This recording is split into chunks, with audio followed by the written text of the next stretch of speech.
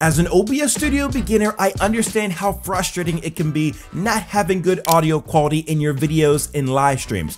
After all, audio is probably the most important aspect when it comes to the quality of your content. If that's not good, it can be close to impossible to retain viewers. That's why in today's video, I'm going to be covering everything OBS audio, from adding sources correctly, improving the quality of cheap microphones, balancing your game audio, and much more, all without plugins. Alright, so jumping into my OBS project, all I've set up here is one scene with one source, that being the Elgato 4K capture card, along with its audio that you see here in the mixer, which was added automatically when adding this video capture device source. The first thing we want to take a look at here are our global audio settings. So to get to that, you're going to want to go to the right hand side and select the settings button. That's going to pop up this window where you can go to the audio tab, and this is where you're going to find the global audio devices. Now within this section, you're going to see two different types of audio: desktop audio and mic auxiliary audio.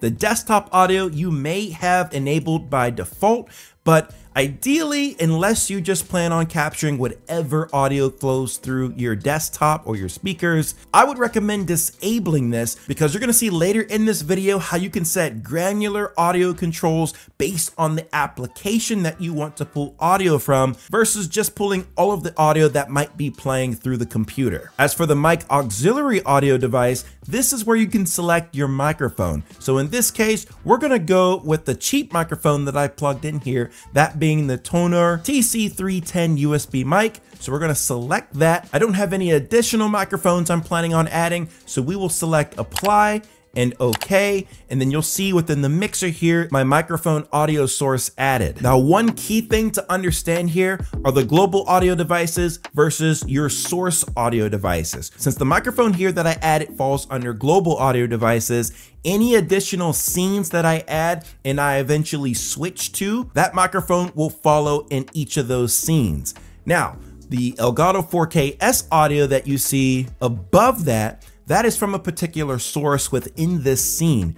So that will not carry to the other scenes that might be in my OBS project. Now, right now you can see the decibel level or the volume output set to the max for both of these audio sources, and that's not how you would typically want to keep it. As a general rule of thumb, if you're just working with a gameplay and microphone audio source, the game audio should not stretch into the yellow area, and ideally you'd want to test this out while playing a game to see how loud it will truly get. But you want to have that game audio coming in at the -25 to -20 decibel levels. And then looking at the microphone, first things first, you're going to want to have this about 6 inches to a foot away from your mouth.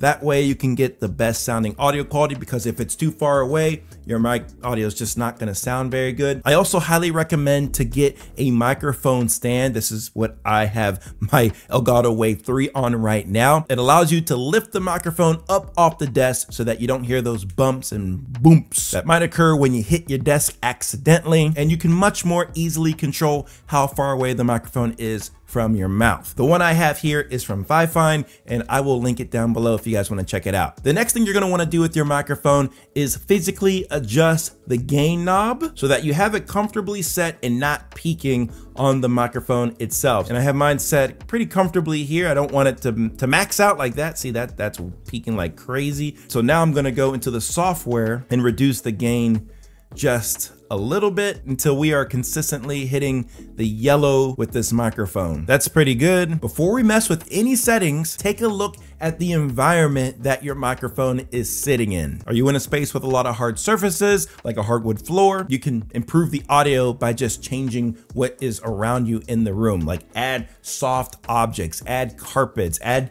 couches. All of these types of things can reduce the echo and the overall noise in a room. If you've done your best effort with that, there's some great filters that you can add to make your microphone sound studio level, even if it isn't. So to do that, we're going to go to our microphone audio source in our mixer, right click, and then go to filters. And this is where we're going to be able to add these OBS filters that are built right within the software. Let's click on the plus button, and the first filter we are going to add is noise suppression. Select OK. And the method we're going to use is RN noise, which is good quality, more CPU usage. But if you have a relatively newer modern PC, This really doesn't take up much resources at all, and it does a really good job at getting rid of any remaining droning or fan sounds in your background. The next audio source we're gonna add is the noise gate. Select that. Select OK. The purpose of this filter is to mute your microphone audio if it drops below a certain decibel level. This is great for when you stop talking, so background noises or droning sounds won't come through the microphone when you're not speaking. Now, the numbers that they give you here are a great starting point, but since I've already tested this out with this cheaper microphone, I've found that the best numbers for me are -43 for the closed threshold and then open threshold 38. And the reason why I push these down is because at the higher points that were set by default, I experienced some clipping in the audio due to the fact that a louder volume of sound needed to come through in order to open up this gate. So if you're experiencing audio that doesn't sound quite right when you start talking or in talking, tweak these to be lower, but not low enough to where background noise starts coming through. The next filter you guys can add is the 3-band equalizer. Go ahead and select OK. And the purpose of this filter is to adjust the tone, shape, and character of your voice. So if you want to get that more radio or high quality podcasting sound, this is where you can make that magic happen. Now, the settings that I typically like to set this at is having the high frequency at about 2. The mid frequency, I keep that as is. And then I put the low frequency also at around 2. You can feel free to play around with this, but I would recommend keeping the shape the way that I have it. The next filter we're gonna wanna add here is the compressor. The purpose of this filter is to reduce the microphone audio level if you are screaming into the microphone to prevent it from peaking or clipping, but at the same time, boost the audio if you are talking very quietly into the microphone so that it can still be heard. So let's start here by looking at the threshold. This is how much we want the audio to be reduced once it hits that maximum point. You can comfortably set this anywhere between -15 and -20 decibel levels. I liked -18, so we're just gonna keep that. Looking at the ratio is how much we want that audio to be minimized or compressed once it does hit this threshold. 10 is definitely too high. It should really be between 3 to 4. I'm gonna go with 3 here for my ratio. The output gain down here boosts the level of the audio after the compression has been applied. So anywhere between 3 and 6 is pretty good. I'm gonna go with about 4. And then attack and release, we'll keep that as default. One more filter we wanna add to the microphone. So let's select the plus button. And this time we are gonna add a limiter. Select OK. The way that this filter works is literally in its name, as it limits the level of audio that is allowed to be hit. So whatever you set here, once it hits that point, any audio that tries to go above it is going to be automatically brought down. So anywhere between -3 to -6 is a good range for this, and possibly a little bit more depending on how you've set the gain of your microphone up on the hardware itself. But for this microphone, I'm just gonna keep it at -6. I'm comfortable with it there. Let's go ahead and close this out. And I think now we gotta hear a little compare and contrast test. This is a test of the Tonor microphone without any filters applied whatsoever. Listen to the audio. How does it sound? Do you like the way it sounds naturally without any filters applied? And now this is what the microphone sounds like with the filters that we just added in OBS applied to the microphone. How do you like the quality? Does it sound better than what it sounded without the filters? Let me know which one you think is the best in the comment section below. Now up next, I'm gonna show you guys how you can add specific application audio sources to your OBS project. That means Discord chat, Spotify, your browser sources. So to do that within one of your scenes, in the sources section, go ahead and select the plus button. And then here you're gonna wanna add an application audio capture source. Once you select that, we can name it Spotify, for example. Select the window dropdown and find the corresponding app that you're looking for. In my case, it's Spotify Premium. So I'm gonna select that. Window match priority, you can keep the same. Select OK. And now if I play some audio through that source, you're gonna see that it is coming through. Now, just like we did earlier in the video, you're gonna wanna balance this audio out as well. You don't wanna have your music blaring all over your gameplay in your own voice. That's just not gonna sound good. So I put together a more detailed guideline for where you want your audio to fall under depending on the source type that it is. Your music, you wanna put that on the lowest end of the spectrum, somewhere around the -40 to -35 decibel level at the maximum. Your gameplay audio should be able to be heard over the music music. Discord chat should be able to be heard over the gameplay, and then the sound coming from your microphone, your own voice, should be heard over everything because you are the star of the show. Just as another reminder, make sure it's not peeking into the red. Next up here, I want to share with you guys a very handy audio trick that a lot of people aren't aware of. So what am I getting at here? Well, if you go into your advanced audio properties, so you can just right click anywhere within the mixer, select advanced audio properties, and you scroll all the way over to the right hand side where you see tracks. Under that heading, you're going to see 6 different tracks across each of the audio sources within your OBS project. If you have an audio source selected under any of these track numbers, the audio will be recorded as a part of that track.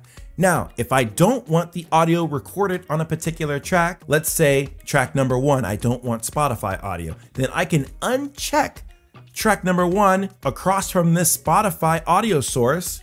And then if I close this out and I go to my settings and I go to output, and let's just go to advanced real quick. Here within the stream settings, you can see the audio track that will be utilized for recording to the stream itself. Maybe for the stream, I'm okay with having the Spotify audio in the track, but for my VOD, I want to have that to be cleaner. I don't want to have that background music. So in this case, we're going to check off Twitch VOD track, and that is going to be track 1 because it doesn't have the music in it. This same approach can be applied to recordings as well. As you can see, we can choose a specific audio track for that. It is very handy to say the least and keeps you out of copyright trouble. The next audio trick I have here for you guys is listening to your gameplay audio from the computer. Give it a try to have your audio go over HDMI. That's how I have my audio coming through for my setup right now. And the beauty of this is that I can actually hear my gameplay audio here while being able to hear alerts, Discord chat, Spotify, all at the same time. So to do that, we're gonna go back to our advanced audio properties, and for the Elgato 4K-S capture card that I have the game audio coming over HDMI on, I can set the audio monitoring to be monitored and outputted. So that way it's still being recorded as a part of the stream or the video, but I also get to hear it at the same time with a pair of headphones that I might have plugged into the computer. If you're not hearing your audio, just make sure to double check your operating system level audio settings to ensure your audio is being routed to the correct location. Additionally here, I have also seen where people's capture card audio is delayed coming into their computer. So it's literally not synced up. So back in your advanced audio properties, you're gonna see the sync offset section. So under that, this is where you can set in milliseconds. So 1 second equals 1,000 milliseconds. You wanna set how much the delay is. But there you guys have it. Those are all of your basic need to know audio settings within OBS Studio to get your audio sounding better for your videos and live streams. If you guys have any questions, let me know in the comment section below. Like the video, subscribe if you're new around here, and then watch this video if you're struggling to get your game and chat audio from the PlayStation 5 into your capture card, into OBS Studio. This video will help you out here. Thanks for watching. I'll see you all in the next one. Peace.